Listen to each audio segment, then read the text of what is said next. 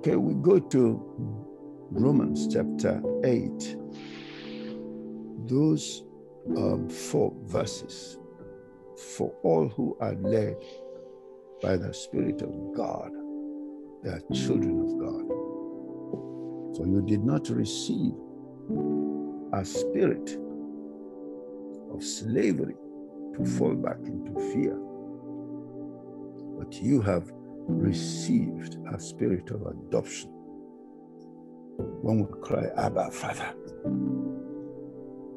It is that very spirit bearing witness with our spirit that we are children of God. And if children, then heirs, heirs of God and joint heirs with Christ. If in fact we suffer with him, so that we may also be glorified with him. The spirit of slavery.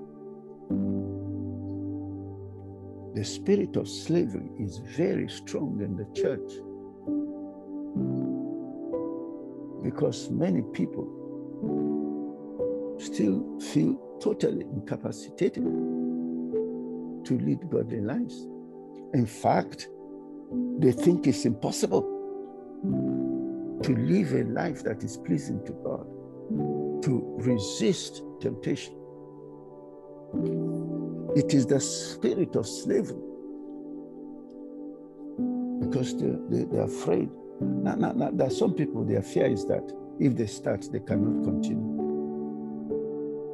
Oh, I know that I had that fear, because I used to say to myself, in those early days of the 70s, oh, it's awesome, it's wonderful that you're a Christian today. But what about 5 years? What about 10 years? Will you still be a Christian? Or will you have fallen off the cliff? And what cured it? What cured it totally was the Holy Spirit saying to me, son, don't worry about 5 years. Don't worry about 10 years. Just follow me one day at a time. And you will know when you have done 5 years and 10 years and 20 years. I said, you will know.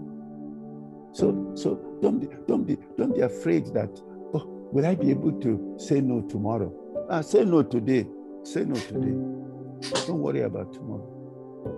Just say no today to what is wrong. And then when tomorrow comes, you say no to tomorrow, to what is wrong. And this is the spirit of slavery. It's incapacitation in the mind. It's a capacitation in the mind. There's no point trying. I know I won't succeed. Who said? That's slavery. And revival comes when we receive that spirit of adoption, knowing that whatever situation we find ourselves, we can cry out, Father, and the power, because it's all about power. The power, the energy to stay strong, to stay godly, will come to us. And that spirit is constantly in communion with our own spirit, that we're children of God. And now, he begins to talk about what preachers love to talk about, heirs. The first time I had a message on these heirs, the preacher went extensively into the legality of the term joint heirs. And he went extensively into explaining what it means that when you are a joint heir, your right does not supersede, nor does it diminish. It is the same right as the heir.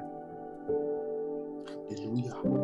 And so when you are a joint heir with Christ, it means that whatever Christ inherited, you have as well inherited it. And that's why Jesus, I love that statement in John 14:20, that in that day you will make a discovery that just as the Father is in me and I am in the Father, so am I in you and you in me. Jesus was saying they reproduced the relationship I have with the Father in you, so that you can have the same relationship with me on one side. And the Holy Spirit kept emphasizing that scripture to me. that you have become one with God through Christ. That's why the first time I preached on it, I preached on quadrinity. Come join deity. Come join deity. Come and become one with God through Christ. Now, joint heirs is such a powerful a statement of faith to meet you and I at every point of need, at every point of engagement with the enemy, at every point, because you can pull yourself up to your full heights, and then exercise your spiritual authority. I was told the story of Prince of Wales, not this one, that he wanted to have fun, and he stowed away in a ship, and when they did something wrong, the captain decided to flog them, the ship hands. So when he saw how they were caning them, he quickly went to the captain and said, "I'm the Prince of Wales." Your Majesty. So they didn't cane him. So when the chips come down, you draw yourself up to your full authority and declare who you are and the powers that you have. Now, he then left this great opportunity of status and power and inheritance to talk about suffering. Wow. It's like somebody saying, "Oh, don't bring that here now. You're going to spoil everything." If in fact, all this is predicated, joint heirs with Christ. If, like Shakespeare said, much virtue in if. If in fact we suffer with him, so that we may also be glorified with him. Now the question is, what kind of suffering is this? Some preachers say that Christ has suffered everything we need to suffer. You don't need to suffer again. Of course, you know that we sing the song, "Me, I know go suffer."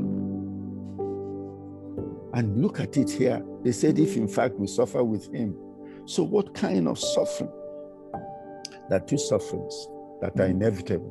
Oh, yes. Number one is what we call the suffering to conform into the image of and character of Christ. That suffering is necessary.